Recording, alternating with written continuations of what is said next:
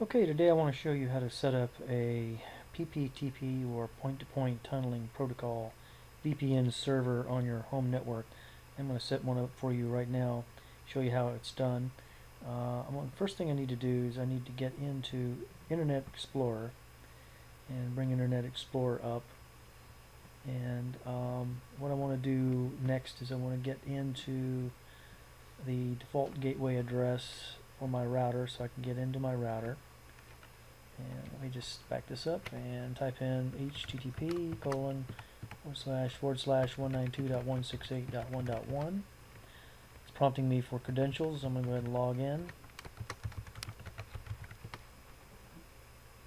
And it logs me into my router, and you can see that I have a WAN IP address provided on the public side by my internet service provider. I've set up a DDNS, which is a dynamic DNS server with an address of kerberosvpn.asuscom.com. That way, if I'm outside my network and trying to access my VPN or my router for that matter, I can use that address as opposed to an IP address, and in case this WAN IP changes, it won't matter. Alright, I'm going to come down to the VPN interface on this router. This is the Dark Knight RT-N66U, excellent router by the way. I can either set up a PPTP or an open VPN. I'm going to go ahead and elect to set up a PPTP for a couple of different reasons. One is that I can connect more devices to my PPTP VPN server, such as my Apple iPhone 5C, that I can't do that setup for open VPN. I'm going to go ahead and turn it on. And when I turn it on, then I'm going to come down and set up an account to access the PPTP connection. So let me set up Callaway and a password of password.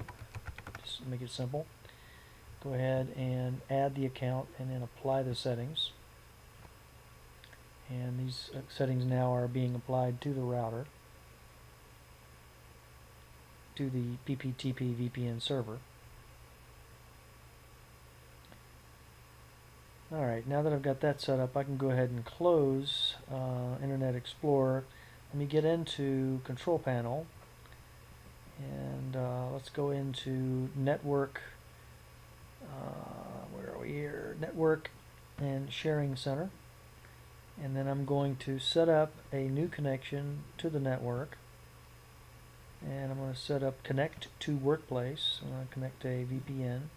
Click Next. And then I'm going to click on the Use My Internet Connection VPN. I'm going to use my internet connection to create this VPN. I'm going to type in Kerberos VPN.asuscom.com, and I'm going to call this connection just simply PPTP VPN connection. Okay. Then I click Next.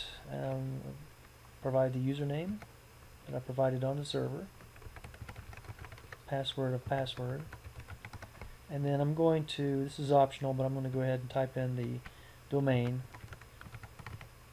asuscom.com, click Connect, and it's going out and attempting to connect to that PPTP VPN on the server running on my router. And it says I am connected, so if I close this connection, you can see that I do now have a PPTP VPN connection set up in the control panel. If I go down to my connection here, you can see that I am currently connected. Now what I'm going to do is I'm going to fire up Wireshark, which is my favorite